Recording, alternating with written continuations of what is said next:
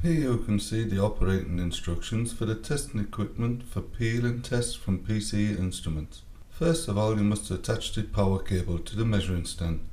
Then start the automatic carriage in a direction you must test.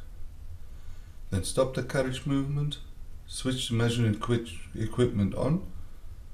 The equipment calibrates itself to the node point and subsequently be returned to the initial state. Now position the test object correctly with the detached strip.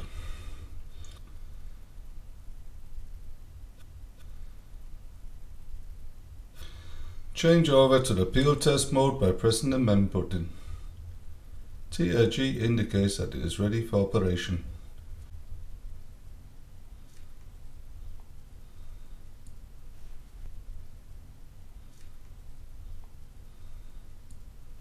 Stopping the carriage in automatic mode, moving the carriage against the test direction.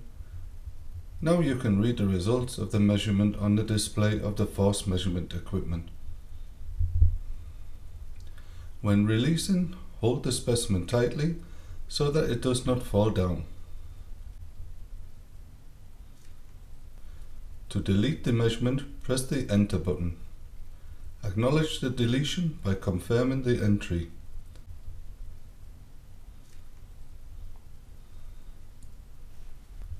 Following this, additional measurements can be carried out.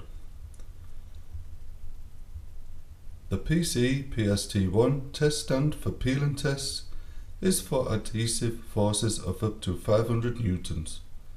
The measuring edge thickness is from 0.5 to 3.5 millimeters.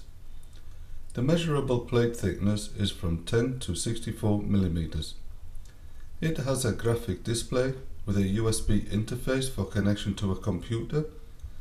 It is also for mobile implantation.